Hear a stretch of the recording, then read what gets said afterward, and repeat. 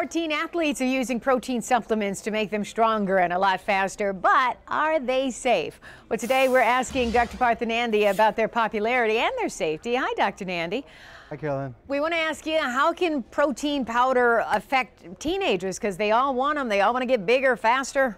Absolutely, super important. So teen athletes do need more protein to fuel their workouts. Now, protein helps repair damage from exercise and builds muscles, but a body only needs a certain amount. So getting too much does not equal more muscle. Instead, overdoing protein powders or drinks can actually be harmful. It can lead to calcium loss, dehydration, kidney problems, especially if supplements contain creatine. Oh, so that's it's really that important magic to know word. that. Yeah, really dangerous, right? So what is in protein powder that we need to know about? Carolyn, protein powders come in different forms like whey, soy, hemp, and brown rice. The FDA really doesn't regulate these products, and Consumer Reports found some protein supplements actually contain illegal substances like steroids and heavy metals like arsenic, lead, cadmium, and mercury. This could lead to toxic levels and serious health consequences if consumed frequently. So really important stuff.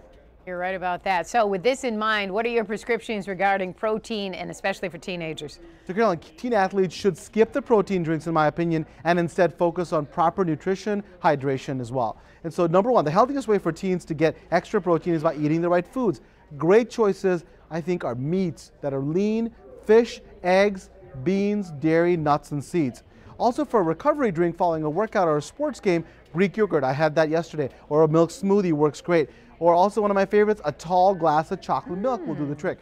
Hydration also supports athletic performance, so drink water before, during, and after a workout. You can switch to sports drink after an hour of activity. And finally, please don't forget about the carbohydrates. The carbs, they provide fuel and protect muscles from breaking down. Eat healthy carbs like apples, bananas, or whole wheat bread 1 hour before exercise starts. Wow, chocolate milk and Greek yogurt. Never thought about that. So how much protein do kids really need? Again, the recommended daily allowance for a 13-year-old is 34 grams a day. Now, girls between 14 and 18 years of age need 46 grams, and boys of that same age need 52 grams of protein daily.